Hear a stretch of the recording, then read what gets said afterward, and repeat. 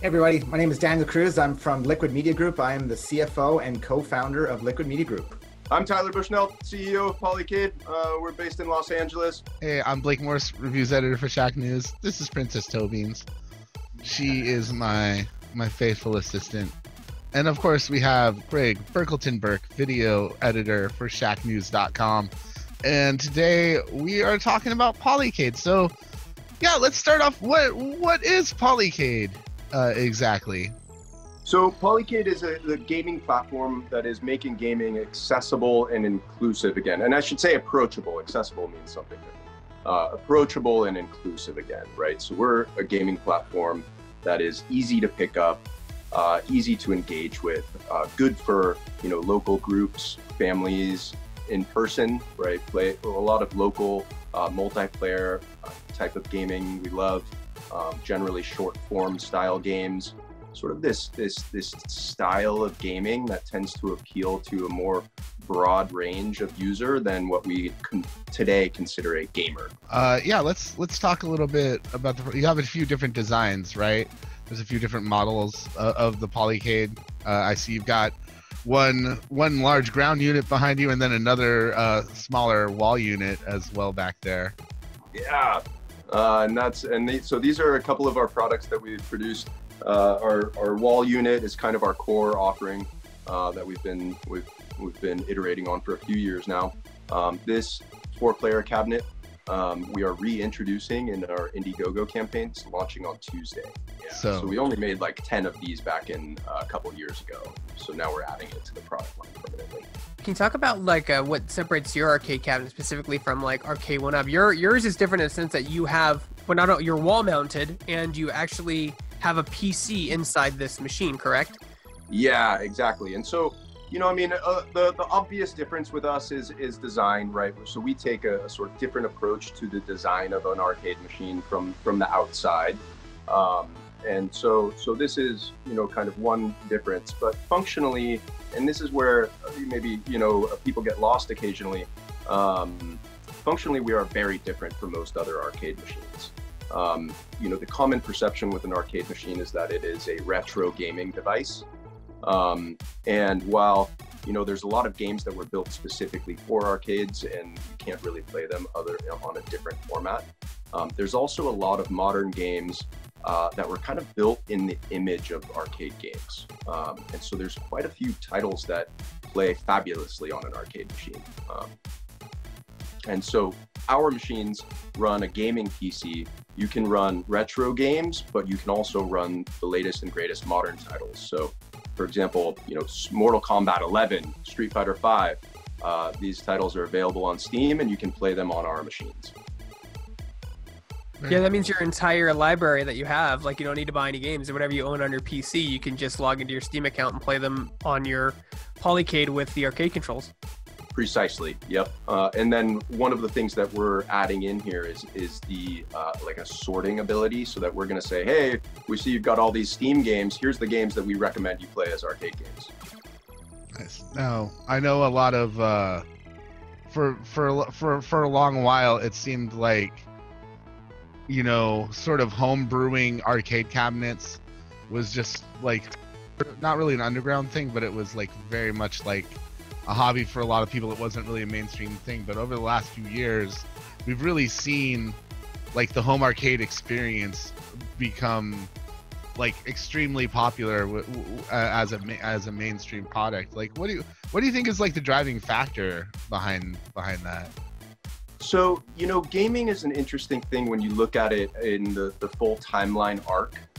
So where I feel like gaming started was at this like central kind of commitment level, right? It's like pretty easy to pick up one of the games, pretty quick to figure out how to play it and what's going on, right? You only have a maximum of 2 to 6 buttons, right? Most people can engage with that kind of gaming.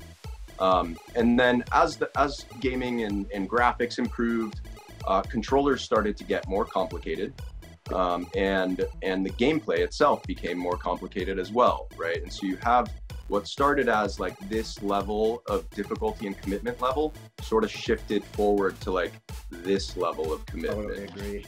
right? And so like you've heard it a million times, like from your buddies and otherwise, that say, gosh, I used to love video games, but you know, I just don't have time for them anymore, right? And so they're like following that arc of video games that actually like continued to demand more time and more commitment from players, right? And a lot of people are like, I can't do it. You know, I've got a family and a job, and like that's what I'm spending my time on. I can't play Call of Duty for 4 hours per night.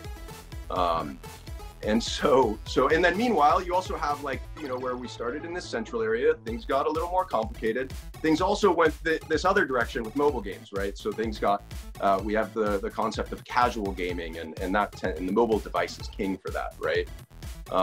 But everybody sort of forgot about everything in the middle.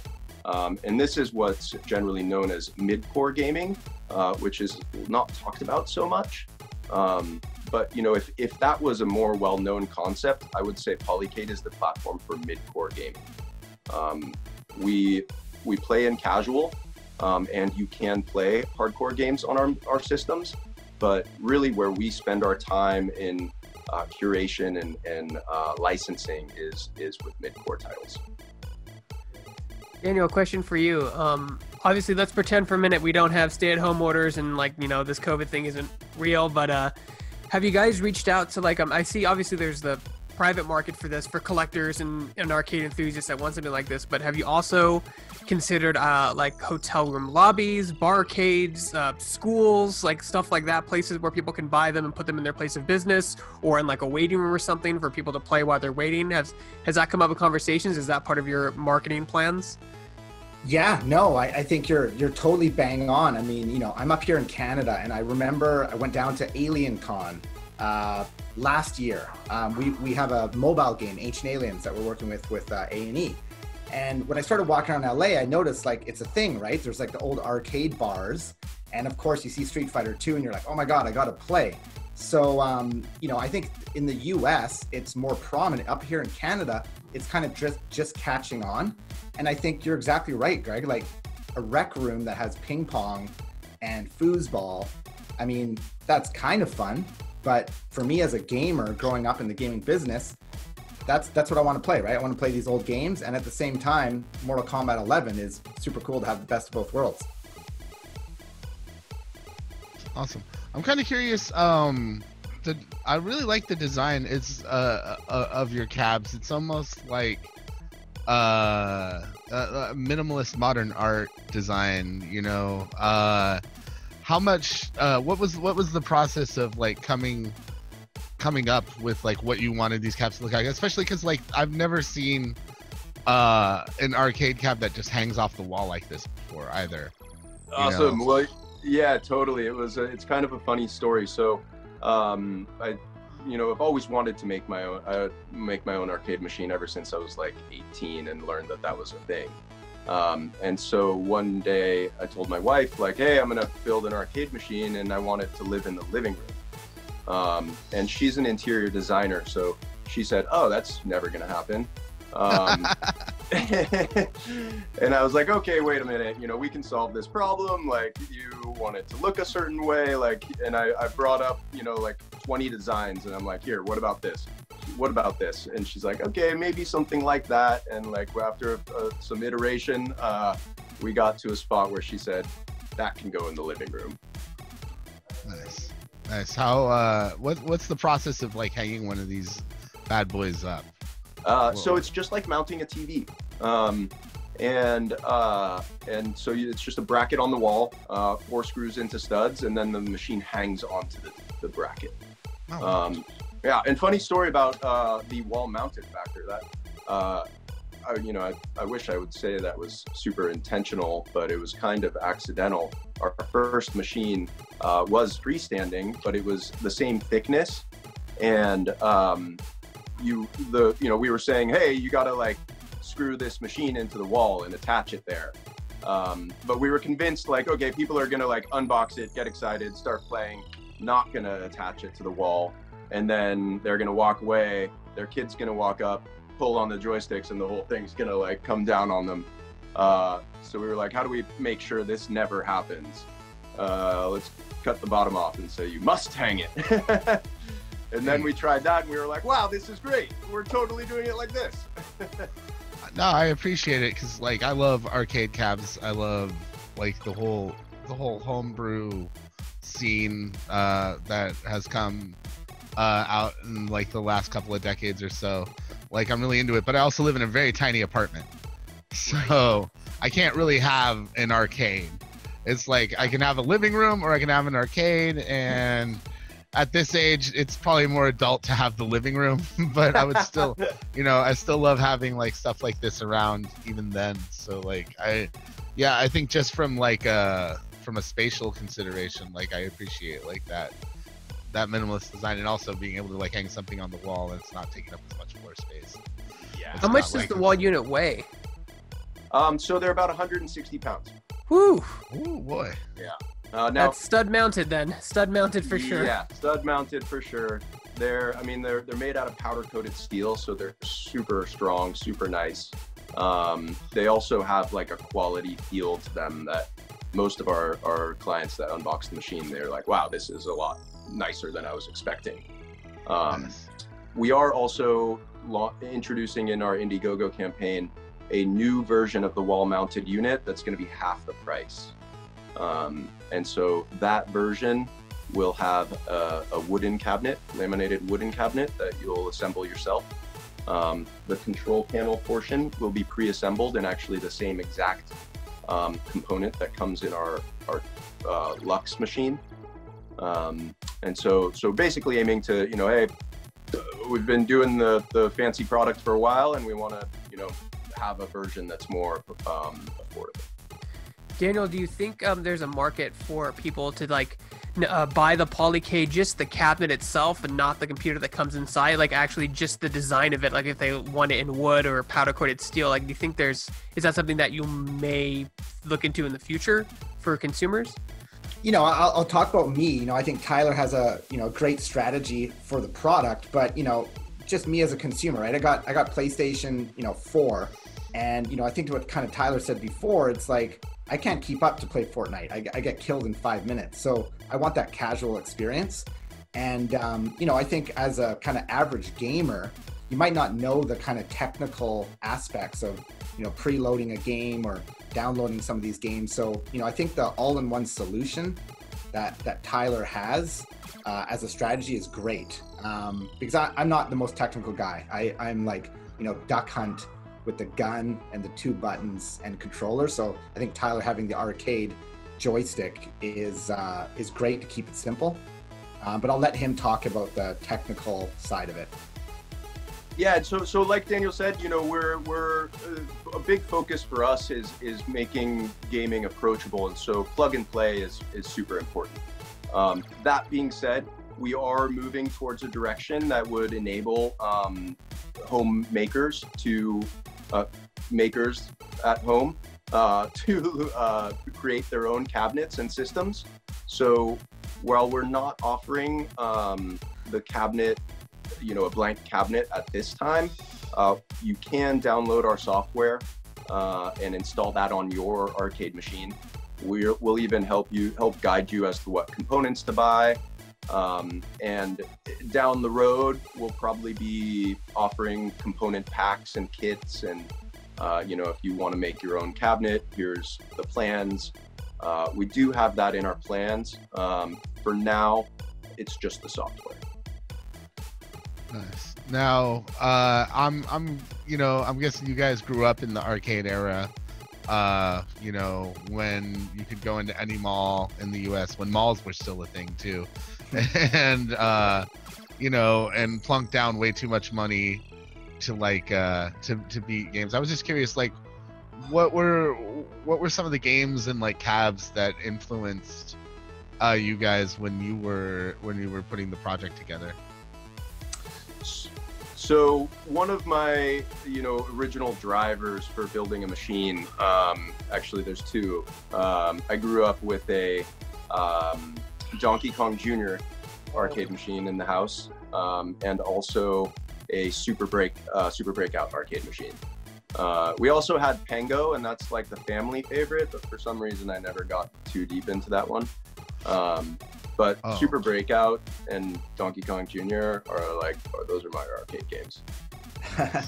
So I'll tell you a funny story. I think, statute of limitations is long past, but we had a arcade in the place up here in Canada in Vancouver.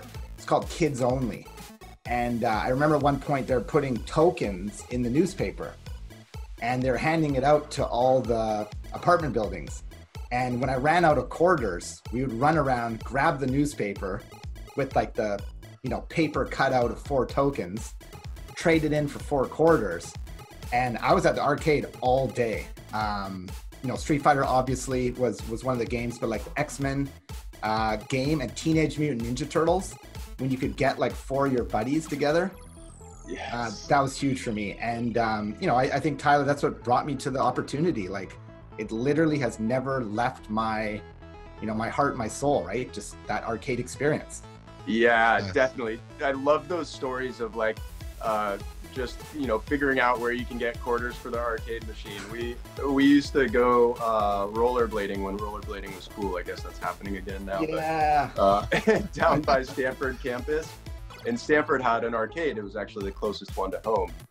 They also had Hoover Tower, which has a bell inside, and people throw quarters at the bell to make it ring, and there's a big cage around it. So we used to go up to Hoover Tower with coat hangers and like scrape the quarters from under the cage and I guess steal wishes. Maybe that's what we were a little like uncertain whether that's okay. You're stealing people's wishes. You can't steal wishes. Oh my goodness. If you turn wishes into pizza in arcade games, doesn't that kind of make them bigger wishes? That's kind of magical, I think. Yeah, a little bit. It's real wish. It's kind of making a wish a reality there. Like you wish for pizza in video games. I get it. Yeah. Now, Now, we don't need quarters anymore. We just gotta keep pressing the button, charge it. Yeah. Tyler, Now, you have a really interesting family history with your dad, and kind of almost I want to say it's a legacy at this point. I mean, your dad saw something in a product and an idea that not a lot of people were given a lot of credit to. Like, I guess my question is like, how does that factor into like your business and your concepts, and like how is it growing up with a dad who basically revolutionized Atari? Totally, yeah. It's always been a journey, and knowing nothing else, I maybe can't compare it very well. But gaming has always been a central part of our family, just baked in. I mean, beyond dad's like achievements in the gaming space, board games are huge in the family, and so we've always been big players of games.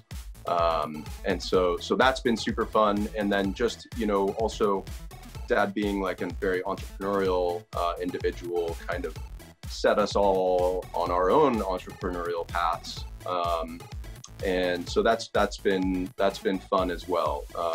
I really enjoyed, especially in my teenage years, as I was really starting to think about creating businesses, bouncing ideas off of him and just kind of getting that mentorship growing up, I think was super valuable. Awesome.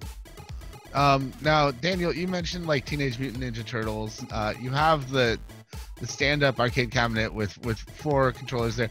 Was Ninja Turtles the main like factor consideration for putting in like the 4-player setup? So the classic arcade folks might lynch me for this, but the 4-player setup, we were super extra excited to play because of a handful of like modern games like Speedrunners, Towerfall, Lethal League. All these games are so awesome at 4 players. These great like brawler versus games. Turtles has got a special place in my heart, but personally I have a tough time playing that game today. Huh. I haven't played it in 20 years. That's maybe I'm not allowed to say that. I don't know. No, it's all right. You can say, yeah. Turtles with a half shell, right? I think it's really interesting because, like, I'm old. Like, the first place my brain goes is like, oh, I'm gonna play The Simpsons and Ninja Turtles and X-Men.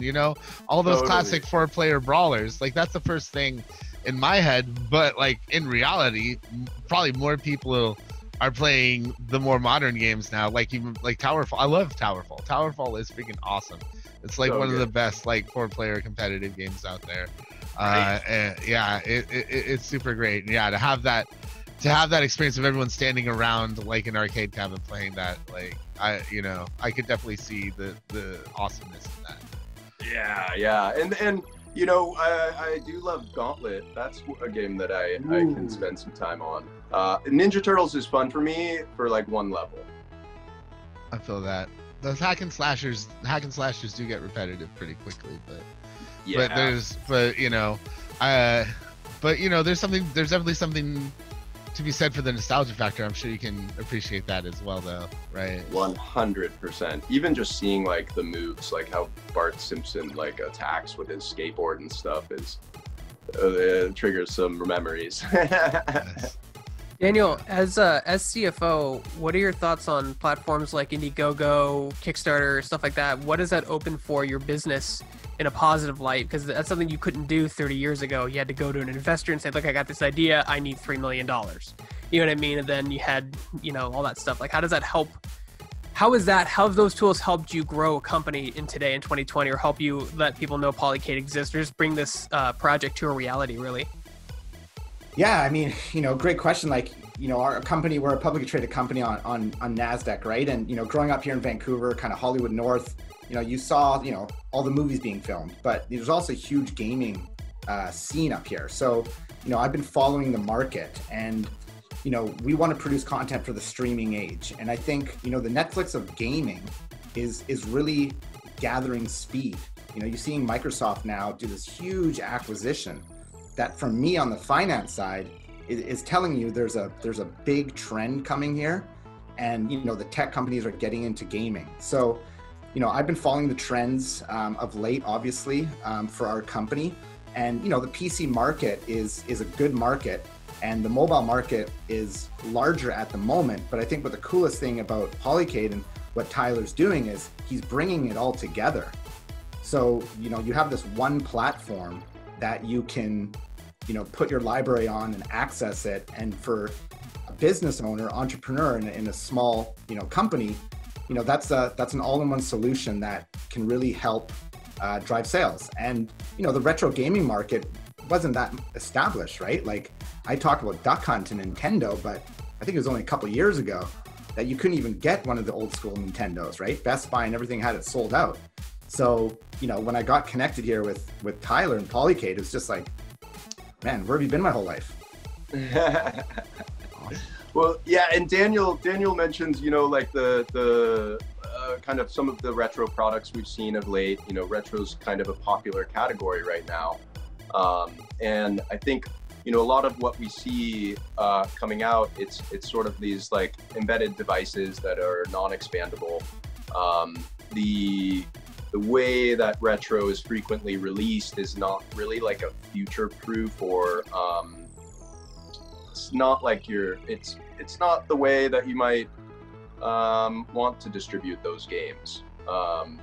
And so we feel like, let's get a platform where you can kind of revisit these games whenever you want. You don't need special hardware that you have to pull out of the closet and plug in to decide that you're going to have this retro gaming experience. It's just baked into your game platform.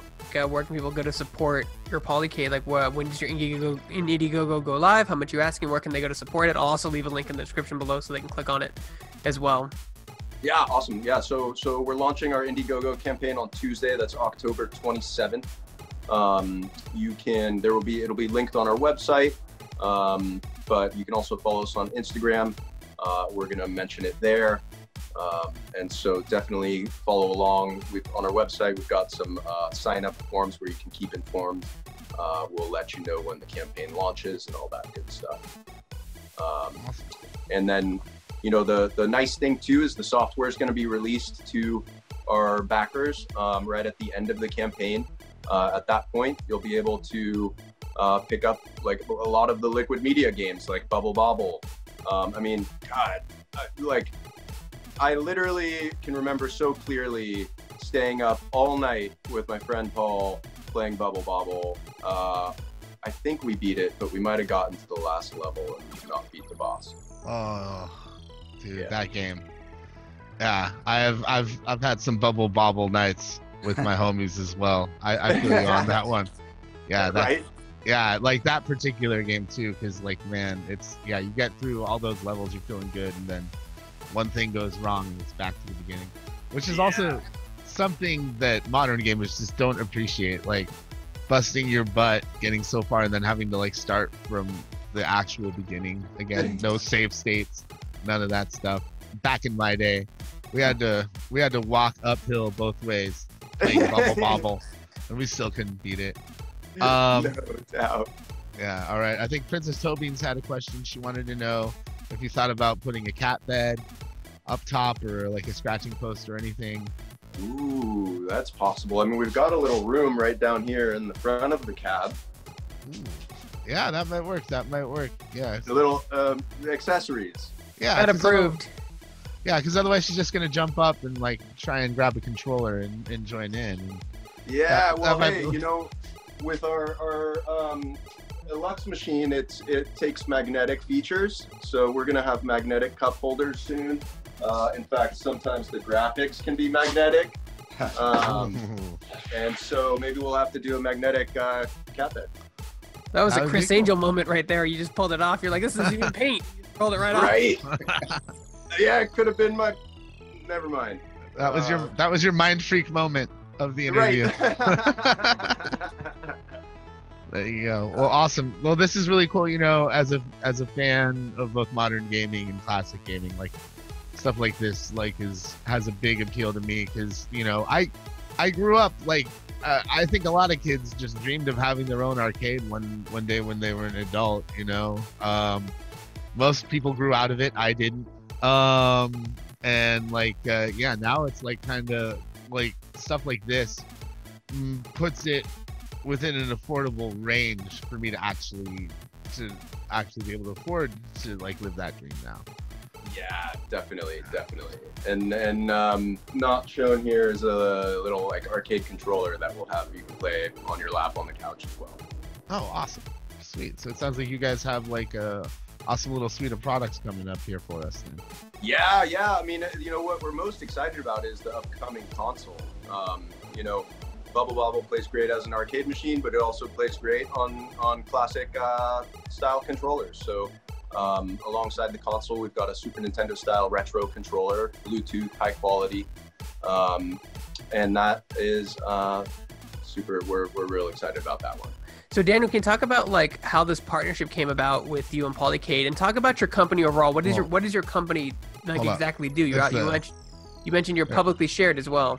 Yeah, no, thanks. So, you know, we're publicly traded. We came out of Vancouver, right? So we call it Hollywood North, even though Hollywood North is, you know, all of Canada. So the ticker symbol for the airport in Vancouver is YVR. So, you know, we chose that as, you know, a representation to the city and the country. And, you know, how the partnership came about is we're a studio for all platforms. You know, we believe that, you know, content can go across multiple verticals. So, you know, I talked about Teenage Mutant Ninja Turtles, right? It's a TV show, comic, you know, game. So that's our philosophy. We want to empower content creators and entrepreneurs. And we purchased these retro games a couple years ago. And, you know, as you know, it's a hard thing to monetize. And, you know, Steam and some of these other platforms have been a great place to go to. But when I saw Tyler's platform and, you know, his customer service and knowledge of the sector, and of course, you know, the legendary family, I just, you know, we knew we had to get in business together. So we're so excited to have his background to bring our games back to life. You know, I think the overall trend of the business is booming. So, you know, we couldn't be happier that Tyler got some of our retro games and he has an all-in-one solution. Yeah, and just to tack on to that, you know, like the Liquid's got some great IP that like, you know, could be potentially expensive to get into the market. And so, you know, one of our goals is to make that as easy as possible for Liquid Media as well.